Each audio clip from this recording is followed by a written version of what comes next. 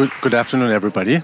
Thanks for joining us here. I guess we've all had 3 marvelous days at Republica, and we're getting towards the final. So on behalf of Thomas and myself, I wish all of us an interesting and joyful session. Let's get started. What's our starting point? Our starting point is something that may sound familiar to those who saw Florian Schmidt's talk, and we will go down a slightly different alley. The relationship one-to-all is a pretty powerful thing. You have one agent that could be an individual or an organization, and this agent is capable of reaching everybody else. So, for instance, our individual or organization can broadcast a message. Everybody else will receive the message. We will all be on the receiving end. Everybody makes their decision how they want to react to that message, and then that could include getting back to the central agent, ignore it, take any action, whatever. Traditionally, one-to-all relationships were associated with a lot of power and were thus in the center of political focus. Think of mass media, which are the traditional channels for one-all communication. Think of radio, TV, newspaper. It's all about one-all communication, and traditionally extensive use of mass media was reserved to the powerful elites. Now we all know when the internet it came with a promise, and the promise was each and everybody of us will be capable of engaging in one-to-all communication. That's quite a powerful promise, because it means everyone online is in principle capable of reaching everybody else online. And by now that means reaching about 80% of the developed world and about 1/3 of the developing world. And in addition, we know that the backbone of the internet, of the global internet, is cell phone infrastructure, and the cell phone infrastructure is by now completed. Now investment goes into upgrading cell phone infrastructure so that it can deliver broadband internet. So it will not be very long until, in fact, technically, we're in principle in a situation where every individual on this planet is in a position that they can reach everyone else on this planet. And in fact, even now the internet has delivered on many of these promises. Think of the many marvelous examples that you have seen here at Republica on how individuals or small initiatives manage to mobilize fairly big crowds for political purposes. Or another important area, how many great examples have we seen of entertaining, joyful material that because of the internet can now reach big crowds and reach big audiences. So in the realm of social activism, of politics, of entertainment, the one-to-all communication has become standard. Crowdsourcing also uses the one-to-all communication, but it raises a completely different question, because in politics and in entertainment, the bigger your audience, the better. But crowdsourcing is not primarily about politics or entertainment. It's about solving problems. It's about executing tasks. That means now we have economic criteria to fulfill. That means you want to solve your problem with the least possible effort, with using as little resources as possible. And the same is true for executing tasks. You want to execute them as efficiently as possible. And that raises the question, why would you want to go for a one-to-all communication and talk to everybody? Usually you wouldn't want to do that. You want to do to a few people that actually help you solve the task. And yet there are cases in which it makes sense to address everybody and go for one-to-all communication. On a footnote, it's often said that crowdsourcing means you outsource a task to a crowd. That's somewhat imprecise. it's imprecise because in many cases it's true that the crowd actually solves the task, but there are many other cases in which the crowd is only mobilized as an intermediary step, and you want to identify the one or few people to who you actually outsource the task. So to be more specific, our working definition of crowdsourcing is you use broadcast search. You use, logically speaking, global search to connect to outsourcing partners for problem solving and task execution. Now, crowdsourcing initiatives are now in the hundreds, and we're in a situation where it's getting difficult to see the forest for the trees. Our claim is that if you carefully look at how does one-to-all communication actually generate value for problem solving and task execution, if you carefully pursue that question, you find out that underlying these hundreds of initiatives are a few basic mechanisms that help us better understand crowdsourcing. And this is what we're after in this talk, reassessing and clarifying the concept. And our guideline for doing this is pursuing the question, how does global search actually create value?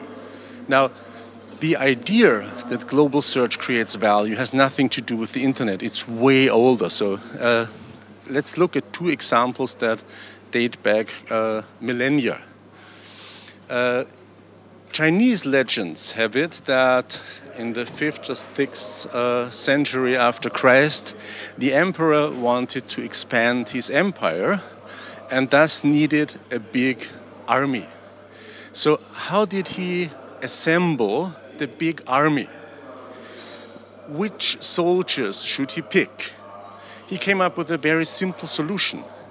He asked every family to contribute one male, because this task is so humongous, so big, that selection wouldn't be efficient.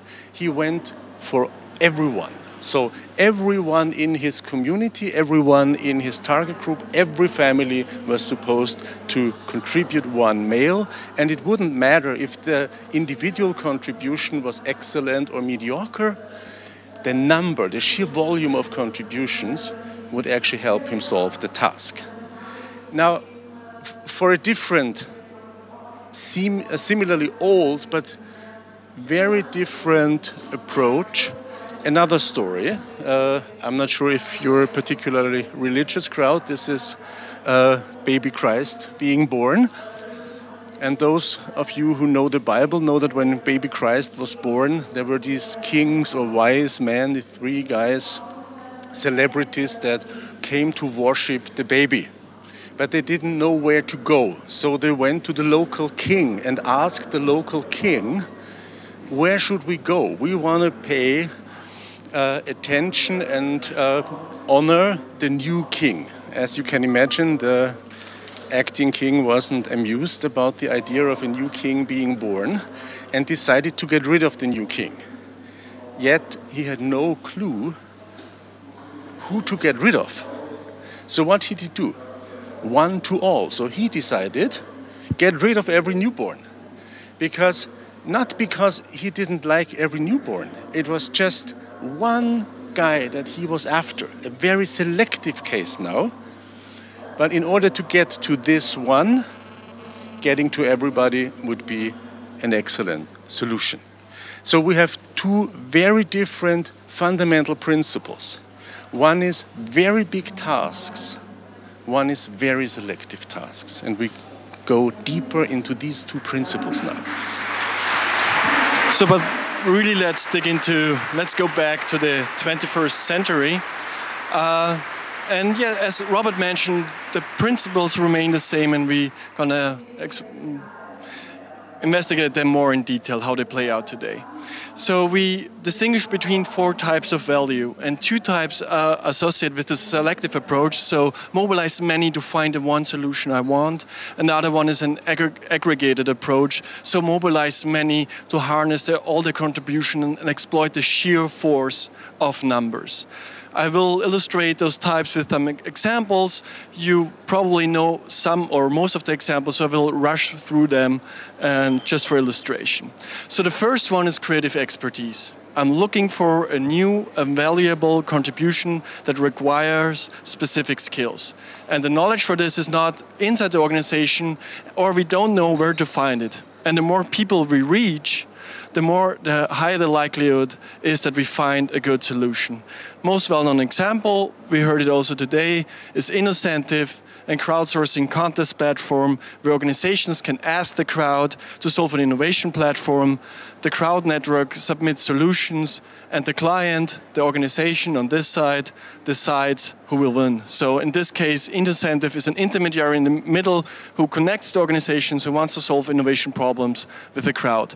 Another example from Berlin takes a little bit different approach, a more community-driven, and it's a fair approach. They also do this kind of innovation contest, but they separate. First, the community decides who wins, so there's an amount of money, a prize, where the community decides who is winning and who is not winning. And second, the client needs to pay a second time. So so it's fair in the sense of the client needs to pay 2 times for the community prize, where the community decides, and for the idea the client wants to use. Another approach is critical information. Critical information is the search for context-specific personal experience and knowledge. And it's difficult than creative expertise, but for critical information, you don't need domain-specific training. It's more about being at the right place at the right moment. And now, that's the only time I go back to history again, is the wanted poster is the perfect example for that. I know you're the villain because you're standing next to me and I can identify you and call the police. So that's a classical example of critical information. Another example are user communities, like these product communities like Office 365. This is not an advertisement, where big firms outsource their customer services to get, I have a problem with the product, Robert knows the answer because it is a similar problem with that. Because of his personal experience, he could answer my problem. The third type of value, so maybe a short recap. So the first one was, we need to find someone who has a great idea. The second was critical information. We need to find someone who has the personal experience and knows who the villain is.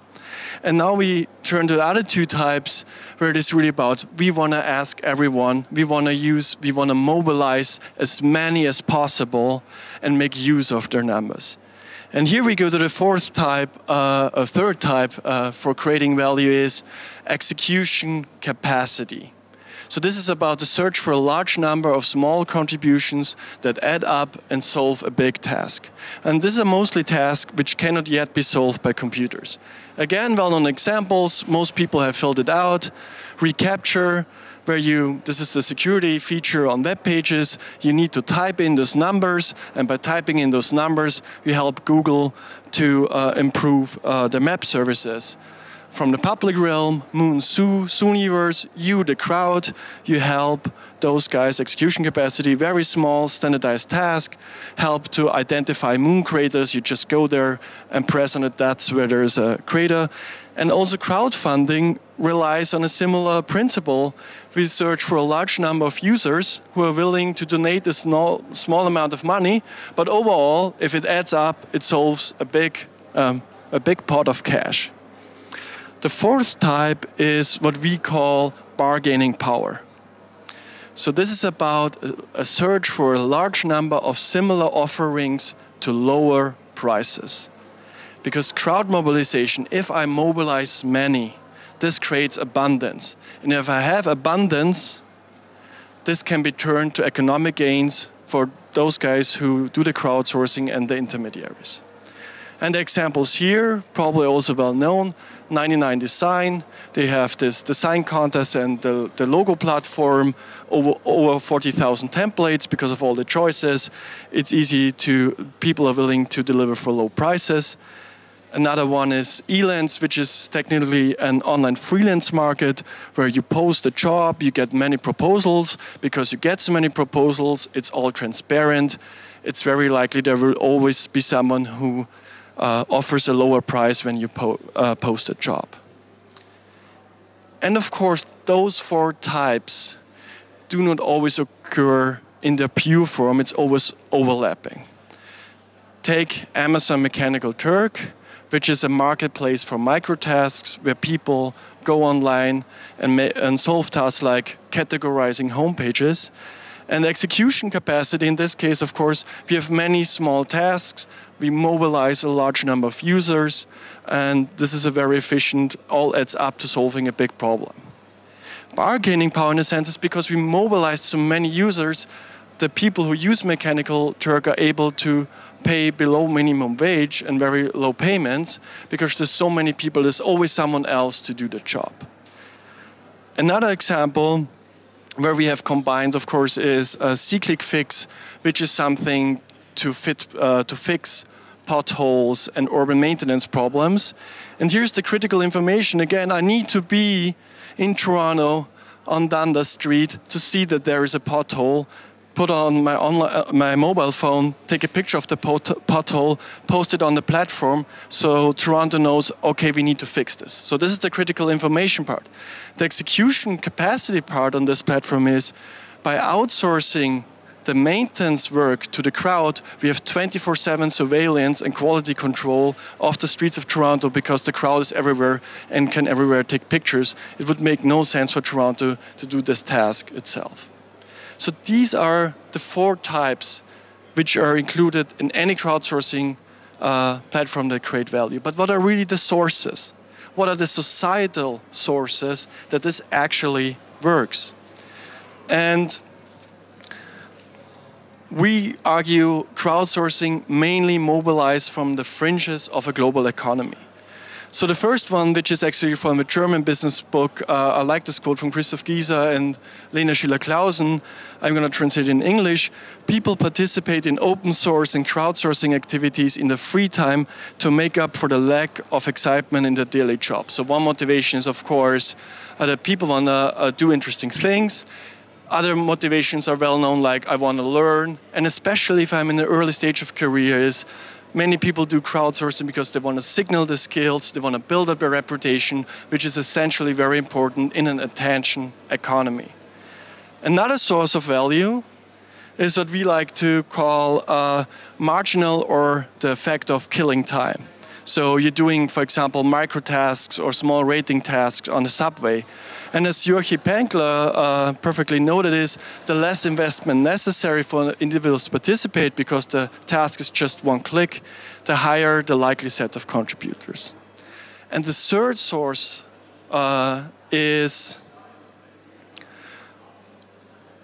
for mobilizing the people, is especially in emerging economies.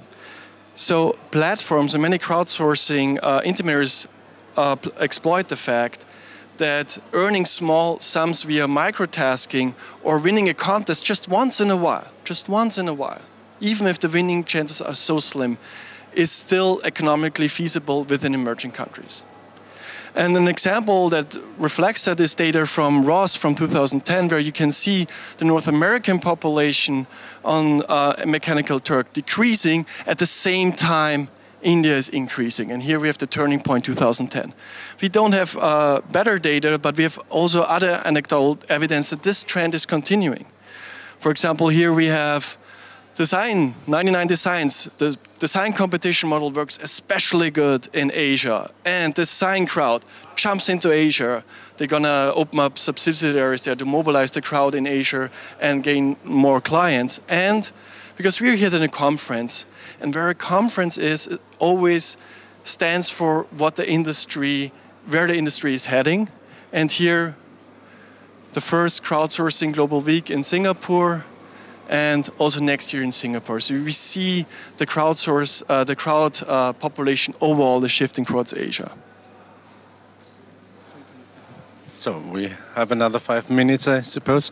Where does that leave us? So we have these 4 types of value that is created through crowdsourcing. And Now we could go into much detail and look what are the specific challenges for each of these types. We don't have the time here. We did not plan on doing this. Just giving you one example. But before that, note that we have two different types of challenges. One is the mechanics. How does it actually work? And this is pretty much about how does the information flow from one to all and back. So we have to make sure we have an uninterrupted communicative chain from one to all and back.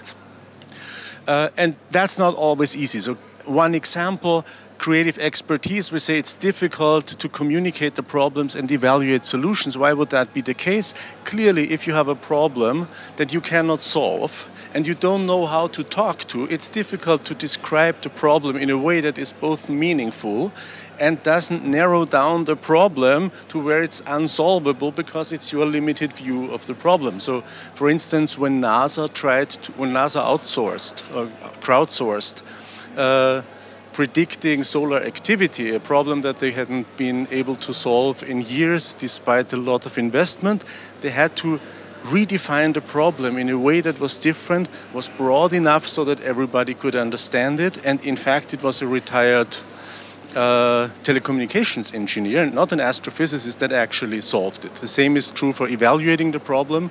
If you're far from your own expertise, it's difficult to evaluate. But the more important part here is the other side. This has to do with the societal challenges. This has to do with shaping social relations. And here are important challenges in crowdsourcing. A few examples. Winner-take-all competition. Yeah?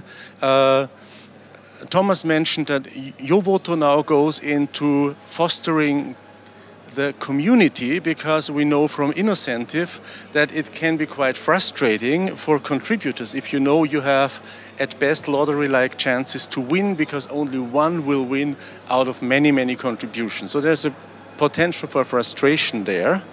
And in order to make it fair and sustainable, one approach is foster the community. But there are also interesting implications about communities because think about this. Big data, big brother. We watch the streets of Toronto, we watch the streets of New York or TripAdvisor. Yeah? We watch all hotels. What enormous amount of control does that make possible? No hotel company would be able to control their employees only close to what all the customers can do. So it's not only about getting more community, getting more crowd, it's also about developing crowd competence, developing codes of conduct, how a strong crowd can actually develop that added value without doing damage. Damage here, the lynch mob, you remember maybe Boston Marathon. Some people thought they saw the perpetrator, posted pictures, somebody was wrongfully accused, and they almost destroyed his life. So there are interesting aspects in here, including old problems, exploitation. We have seen this at the beginning of industrialization, simple tasks, very low wages, exploitation. So we unionized, we developed crowd competence to reshift the income distribution. So it's this part that we think is the future of crowdsourcing. There are challenges here, but they are relatively close to being solved. This is the interesting part, and this has to do with developing more powerful crowds. And more powerful crowds are good because they can resist, but they have a life of their own. So if we go back to assembling an army, we should also keep in mind that this is the army that was assembled by the East Indian Company, and the East Indian Company, the Brits, had no idea about the local communities and the rules and the culture. So we're not surprised to hear that it didn't take long until the crowd turned against those who actually had recruited them. So, to summarize, Crowdsourcing is proliferating and multiplying, and we're going to see many more variations. So it will be difficult to see the forest for the trees. However, the DNA is simple. It's 4 mechanisms, and I think we were able to explain these basic 4 mechanisms. Second, where does the value actually come from? It comes from the fringes. Marginalized resources are used through crowdsourcing, are connected to the core of the economy, which has pros and cons. Finally, where is the future? The crowds are getting more political. Kickstarter is being sued for fraudulent use of crowd funds. Crowdflower is sued for minimum wage. So there is a lot of movement there, which is important. On the other hand, we know it's not only about making crowds stronger, it's also about developing community competence to avoid Big Brother phenomena or lynch mobs in the digital age. I think this is where we can stop, and hopefully we can take a few more questions. Thank you very much for the presentation. I think that's worth an applause.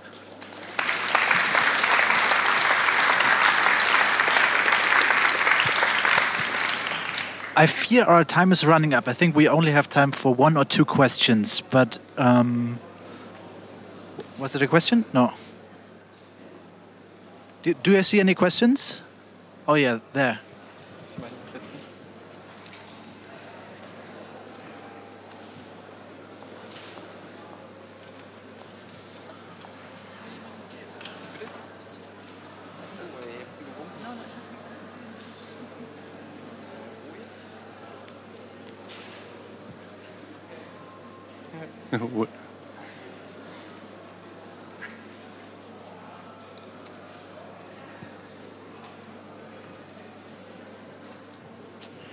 Thank you very much. Well, then I have a question for you. It's really interesting that you mentioned in the end there could be some kind of an emancipatory potential in the crowd. So the crowd bites back, but what kind of factors, what kind of variables must be there in order for a crowd to bite back or to become resilient? That's interesting. I think there are 2 factors. One is crowds are getting more self-confident. They understand how much value they contribute, and thus they perceive their own right to ask. The other thing is that I think intermediaries are really important, and the most advanced intermediaries, and I think Quirky and Yovoto are quite interesting examples. They actually help the crowd to emancipate because they understand if the crowd is stronger, it not only gains more value, it also contributes more value. So there's a win-win situation also in there, as long as the political power and the community competence are both there. That would be my answer. Would you? It's fine. Okay. Okay, I think because of our time, thanks again for your presentation. After a short break, we'll continue with our next one. Thank you.